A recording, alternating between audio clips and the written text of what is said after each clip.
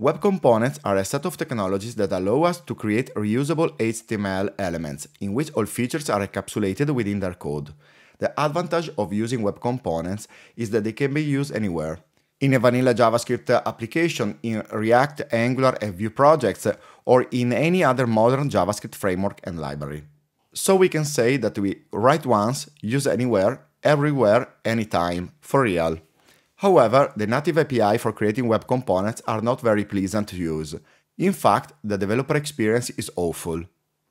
Frameworks like Google It greatly simplify their creation, and in this presentation I will describe how to create web components using Lit, publish a web component on npm, use the web component in vanilla JavaScript, Angular and React projects. Our goal is the creation of a reusable component, such as a simple panel, and publish it on npm in order to use it in React, Angular, vanilla JavaScript or in any other framework. When we use the panel, we should be able to customize the title, and the header should be toggable, so we can collapse the panel clicking on the header.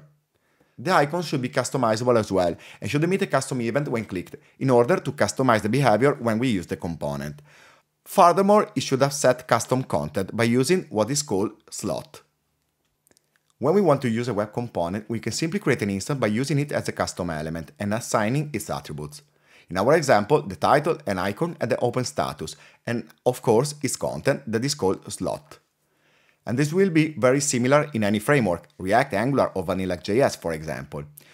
For example, attributes in Angular are called input properties, in React simply properties. The slot in Angular is called ngContent, while in React just children. Listing custom event can be quite different depending on the technology we are using. We'll see it in a while. The quick way to create a project with Lit support is by using Vue.js. You can simply using the create Vite command install all the dependencies and run the project. Your Lit project will be available on localhost 3000.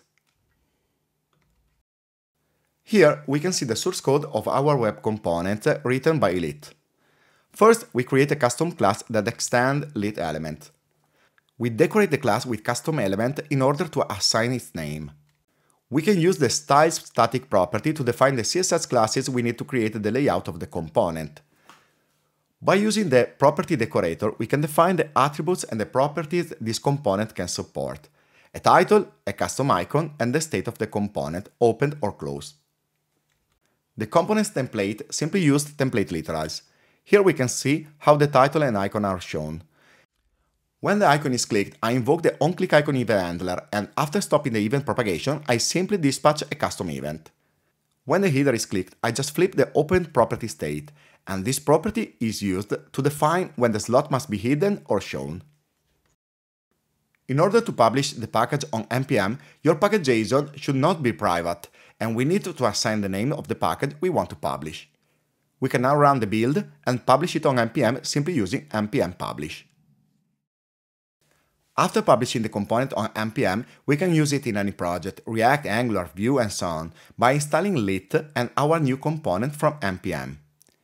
If you want to try it on vanilla JavaScript project, you can simply create it by using Vite and selecting vanilla JavaScript or TypeScript project.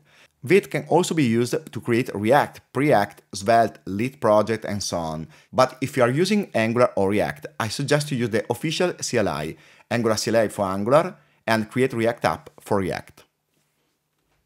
To use our component in vanilla JavaScript application, we just need to import it and use it in any HTML template.